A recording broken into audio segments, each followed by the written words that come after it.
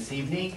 Tonight we have, for tonight's class, we have Pastor Warren Rudd visiting tonight to bring the word. I want to welcome Brother Warren Rudd tonight. Class, can you give him a big hand?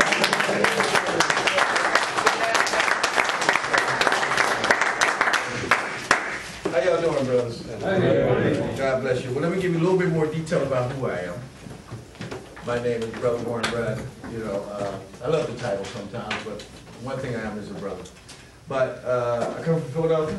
I'm an alumnus of Teen Challenge. I'm just going to break down the resume real quick so we can get right into the word, the love word. Is that all right? Amen. Okay. I have been through close to 33 years of addiction. Became an addiction counselor for Teen Challenge Achievers. I worked at numerous ministries. I helped numerous ministries. I came down here to Alabama from Philadelphia, met my beautiful wife, started working with Friendship Mission Church for the Homeless and the Poor, and also with Fresh Anointing. Went over to Alabama Teen Challenge. But I went to a church that one of my co-workers invited me to. And that's why I met Brother Jordan. I saw all these men just sitting there, and I said, you know what, there's got to be a program. So I went over there and introduced myself. I found out he was an alumnus of Teen Challenge. And we got connected. But you know, God always brings the connections. Is that right? Amen. But I've been involved with this for over 20 years, and I deal with issues and addictions. My wife back there, as you see, is on the camera there. Say hello to my wife. Hello. She deals with the disabled. She has a ministry called God is Able. Now, if you put that together, it will run together as Go Disabled. You know, she has a heart for the disabled, people in wheelchairs. So I said to myself, well, if we put our ministry together, I deal with issues and addictions, and she likes the disabled, we'll have a full ministry. Amen. We just love helping people. Amen? Amen. So a lot of my years have been dealing with men such as yourself because I've been where you've been. I am not what you call a go-by-the-program preacher. I'm a preacher that is sometimes unorthodox. I will get you right in your world. So are you ready for me?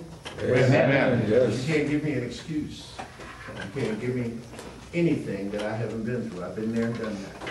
But hopefully I can give you something that will help you be successful while you're here and set you on the path of righteousness toward Jesus Christ. Is that all right? Amen. So let us pray. Father, we just thank you in the mighty name of Jesus for the word that's about ready to come forth. I thank you that you brought me here to Canaan land again, Lord God. And I thank you for Brother Mac Goldberg and Sandra Goldberg. And I thank you for Brother Jordan Mack, who saw fit to bring me up here to minister to these men of God. So let me be able to establish, build, and guide them with the word of righteousness. Let me walk on the word of your word, that they will be built and established and guided. And I ask these things in Jesus' name. If you agree with me, let your house say amen. Amen. All right, go with me to the book of Matthew. Tonight's sermon that I prayed about the Lord is one of mine out of my old folder there. And I went right back into my archive and said, let me pull this one out. Because Jordan told me we got a full house and he wants me to bring a great word here, and I'm going to try my best to do it. Is that all right? Amen. All right, we're going to go to Matthew chapter 8. And my sermon tonight is going to be, get a attitude of go, come, do. I'll say it again. Get a attitude of go, come, and do. Well, what are you talking about, brother? Well, you get ready to see it in a second. Amen? You must get an attitude of go, come, do if you plan to be successful. Amen? I don't want to jump ahead of myself, but let's get to the word. And honey, get ready for a scream, okay? Amen. I don't want her to jump out of her seat when she hears this. It shocked me the first time I heard it, but I love it though. All right? Let's go to Matthew 8, starting at verse 5. Yay! Amen. I love that. Matthew 8, starting at verse 5. And when Jesus was entered into Capernaum, there came unto him a centurion, beseeching him, and saying, Lord, my servant lieth at home sick of palsy, grievously tormented. And Jesus said unto him, I will come and heal him. The centurion answered and said, Lord, I am not worthy that thou shouldest come unto my roof, but speak the word only. Oh my goodness, I love that. But speak the word only, and my servant shall be healed.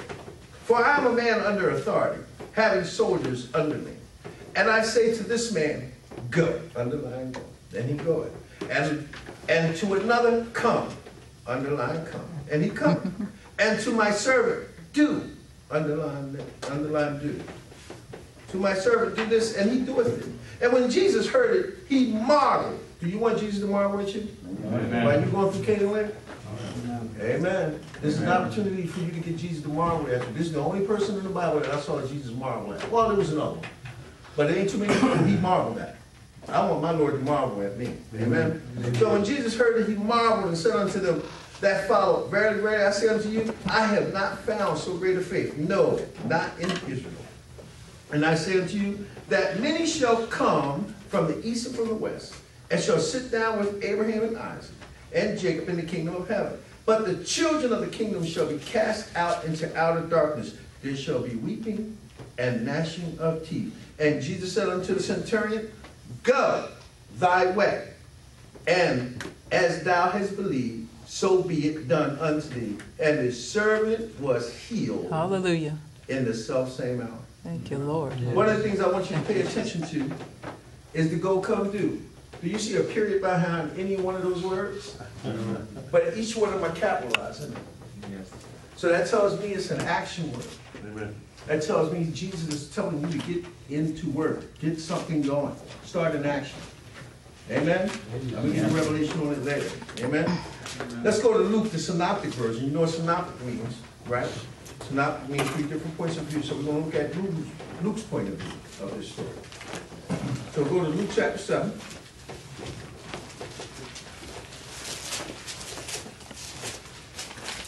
Luke chapter 7. Look at verse 1. Now I want you to pay attention closely to the differences in the story. Because one said healed, and I want you to see what this one says. Matthew says the servant was healed. But I want you to see what Luke says about the servant. So starting at verse 1, Luke 7, and verse 1. Now, when he had ended all his sayings in the audience of the people, he entered into Capernaum, and a certain centurion servant, who was dear unto him, was sick and ready to die. And when he had heard of Jesus, he sent unto him the elders of the Jews, beseeching him that he would come and heal his servant. And when they came to Jesus, they besought him instantly, saying that he was worthy for whom he should do this. For he loved our nation, and he has built us a synagogue. You see that? Now, Matthew, they said the centurion went, but here they said the elders of the church went, because he built him a synagogue. We're going to give you a little background in a minute. Verse 6. Then Jesus went with him, and when he was now not far from the house, the centurion sent friends to him, saying unto him, Lord, trouble not thyself, for I am not worthy that thou shouldest enter unto my roof. Wherefore neither thought I myself worthy to come unto thee, but saying a word, and my servant shall be healed. For I also am a man that is set under authority, having under me soldiers, and I say unto one, Go, and he goeth, and to another, Come, and he cometh, and to my servant, Do this, and he doeth it. When Jesus heard these things, he marveled at him, and turned him about, and said unto the people that followed him, I say unto you, I have not found so great a faith. No, not in Israel. Verse 10. And they that were sent, returning to the house, found the servant whole. Found the servant whole that had been sick. So one version said he was healed, and another version said he was healed. I'm going to hold off for a minute. Get ready to give you some revelation soon. Do you want to be just healed, or do you want to be whole? Oh. Amen. Because there is a difference. Amen. Let me give you some background. Now, the centurion commanded a century. That is 50 to 100 men. That's why they call centurions. Centurions were the backbone of the Roman army in charge of discipline. The centurions' salaries were much higher than those of their troops. But for this centurion to have built a local synagogue represented a great financial sacrifice. The centurion was not a fully converted to Judaism, and thus retained some of his uncleanness as a Gentile, especially in regard to the food in his house. To invite a Jewish teacher into such a home would have been offensive under the normal circumstances. But in this case, the community elders wanted to make an exception. Amen, because he built them a synagogue. Centurions would serve in the army 20 or more years, and they were not permitted to marry.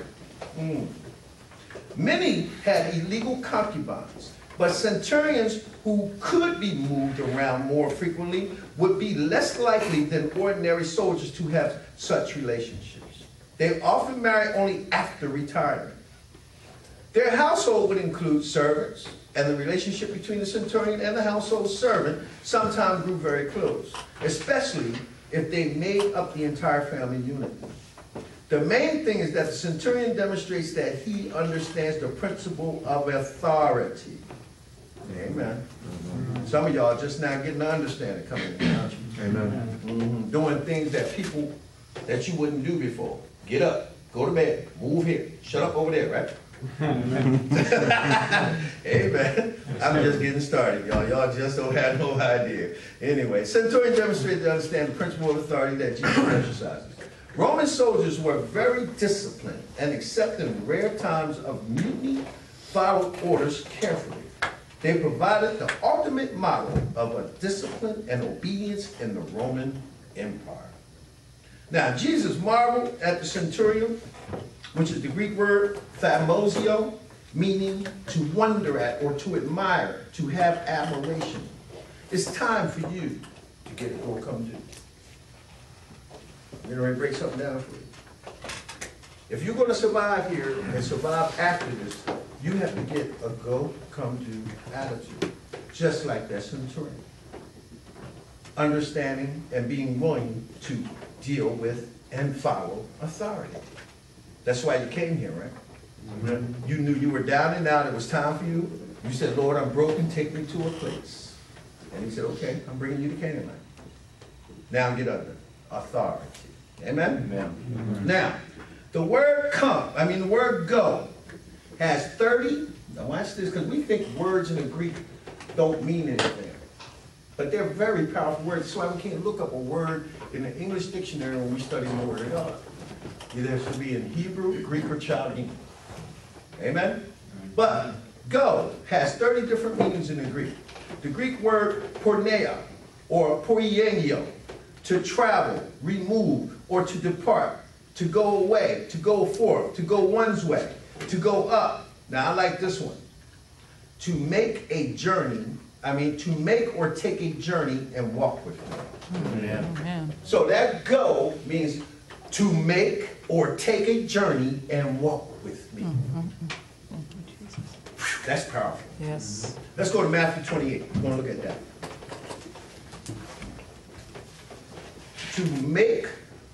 To go make or take a journey and walk with me.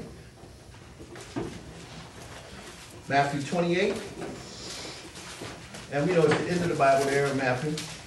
I got so many scriptures written here. Hope for time's sake we'll be able to do it. But let's look at verse 16. And then the 11 disciples went away into Galilee, unto the mountain where Jesus had appointed them. And when they saw him, they worshipped him. But some did what? Doubted. And Jesus came and spake unto them, saying, all power is given unto me in heaven and in earth. Go you, therefore, and teach all nations. That means make disciples.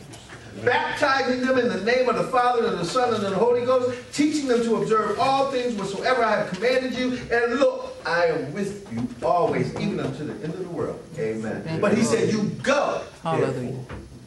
Boy, I'm getting ready to go somewhere. Ooh, thank you, Jesus. You understand? In other words, he's telling you to go make or take a journey with me and walk with me to make disciples. Amen. Glory. But I'm getting ready to train you before you do it. You see, this was after you trained them. Go to Mark 16. Next book over. I do a lot of Bible scripture, gentlemen. That's why I was happy to come here to Canaan, because I know y'all do it too. Look at verses 14. Mark 16, verses 14 and 18. What does it say? Afterward he appeared unto the 11, and they sat at meat and upbraided them with their unbelief and hardness of their heart, because they believed not them which had seen him after he was risen. And he said unto them, go you into what? All the world, and preach the gospel to every creature. He that believeth is baptized shall be saved, but he that believeth not shall be what? Damned. And these signs shall follow them that believe. In my name they shall cast out devils. They shall speak with new tongues. Yes. They shall take up serpents, and if they drink any deadly thing, it shall not hurt them. They shall lay hands on the sick, and they shall recover. Amen. Amen. Amen. One more scripture about go. Then we're going to look at come. Go to Luke 17. I'm just want to, I'm not going to sit up here and tell a whole lot of stories. The Lord is just telling me, just give you the word of God. Amen for now. So we're going to look at it. Luke 17. This is the story about the 10 lepers. You ready? Now, I want you to grab this. Because if you've been where I've been through addiction and everything else, I hope you see what I'm going to see. Because the blind just have to come up. You can read the word, but can you see the word? Amen. Because I can see scripture and read it 100 million times, but there are sometimes God take that blind off and it's so real. The world reads the book and says it's a good book. But you who are born again, Amen. Ooh, man. It's just something that makes you just, nothing like it. It's nothing like it. I'd rather read the word than hear a whole lot of music sometimes. Yeah. There's music to my ears. Amen? That's right. Amen. Amen. But look at Luke 17 verses starting at verse 11. And it came to pass, as he went to Jerusalem, that he passed through the midst of Samaria and Galilee. And as he entered into a certain village, there met him 10 men that were lepers, which stood afar off. And they lifted up their voices, saying, Jesus, Master, have mercy on us. And when he saw them, he said unto them, Go. You see it's capitalized. Go, show yourselves unto the priest. And it came to pass that as they went, they were underlined cleansed. Thank you, Lord. We'll come back to that. Hallelujah. As they went to go show their priest, they were just cleansed. So when you make up your mind to come to Canaan land, I'm going to use Canaan land. Come on. You just got cleansed. Come on. Thank you, And Lord. you ain't healed yet, Amen. and you ain't made whole yet, but you are cleansed because you made a right choice in your heart. Amen. Are you hearing me? Amen. Let's keep going. Verse 15. And one of them, when he saw that he was what?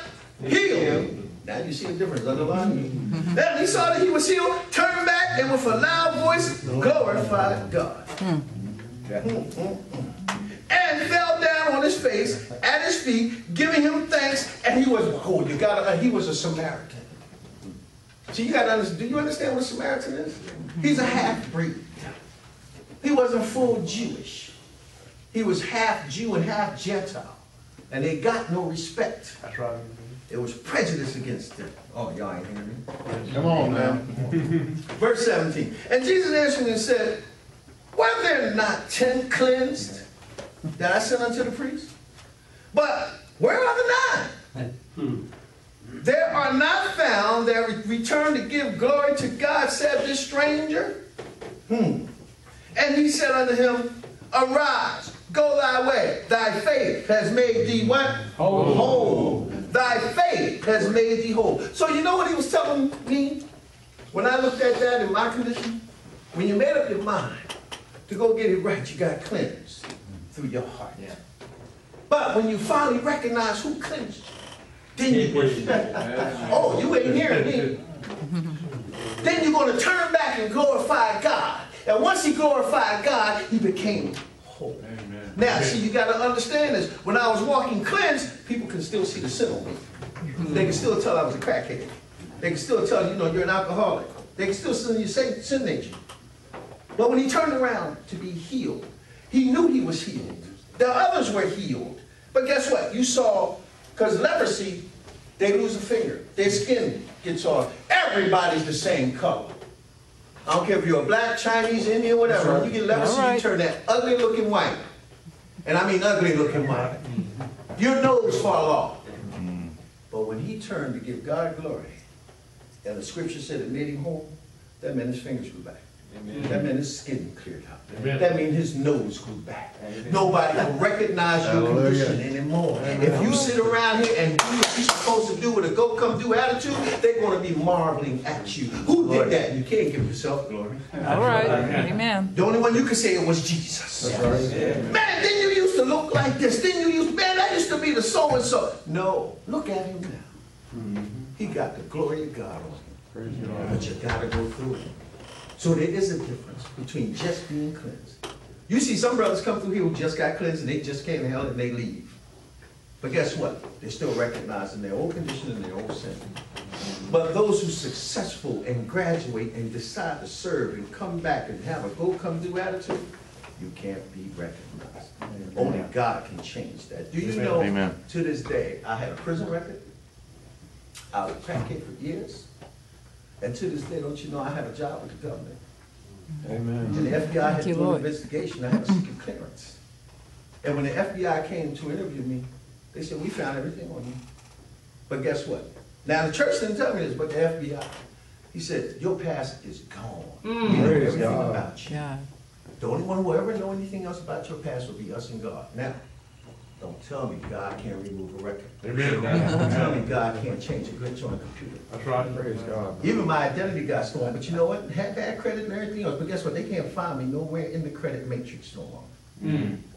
Sound like a new beginning to me, no? Amen. And to be honest, I haven't been empty since. Matter of fact, God's just been double. Matter of fact, I just got a new job today. What I get? Double Hallelujah. my own salary. Amen. Hallelujah. Y'all not hearing me. Amen. That's because when you serve, now do the attacks come? It's how you handle the attack. Thank you, Lord. It's how you handle the attack. I don't get as angry as I used to. I don't jump up in people's face no more. I just give them over to God. I just say, you see my anointing. You just angry. You only angry at God's glory. That's all. I'm going to keep on serving him despite you. Amen? Oh, y'all took me off page. Let's go to come. Now, come has 39 different meanings in the Greek. Woo. The word ekihomio. Now, don't give me one of these Greek words, but I got it written down anyway. Ekihomio, right? Which is in contrast with the Greek word hekio, which means to arrive or to be present. It literally or figuratively means to come accompany. Come appear, come bring, come enter, come fall out, come go, come grow, come light. See how many different meanings? Come next, come pass, come resort. And watch this one. Come be set. That's the one you got to grab. Come be set.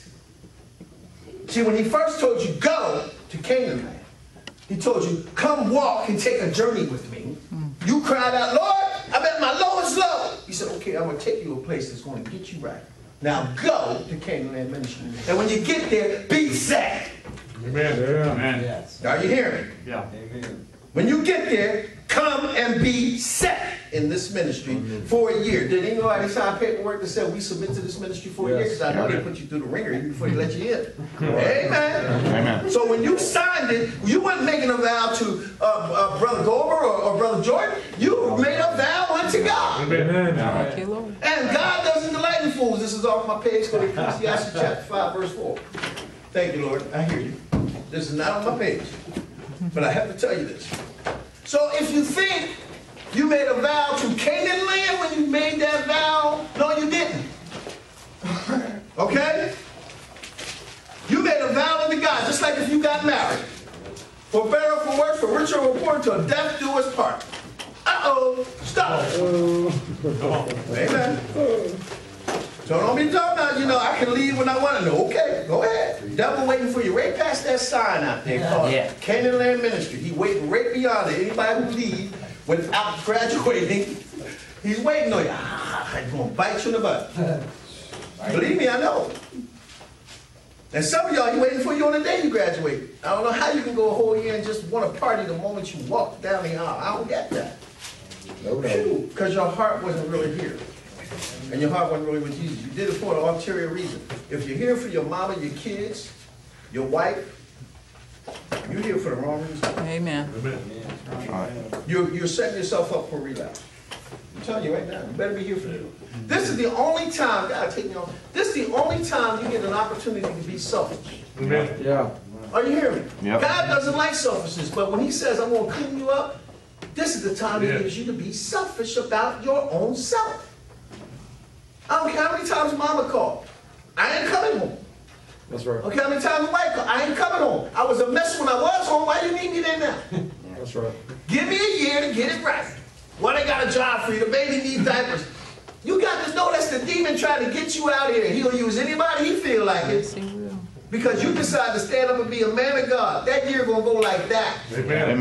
You hear what I'm saying to you, gentlemen? Yeah. It's going before you blink, it's going to Yeah, it does too. Yeah. But if you leave before time, amen. Ecclesiastes 5. Thank you. Don't go. You won't miss your favor and miss your blessing. I don't know who that was for, but I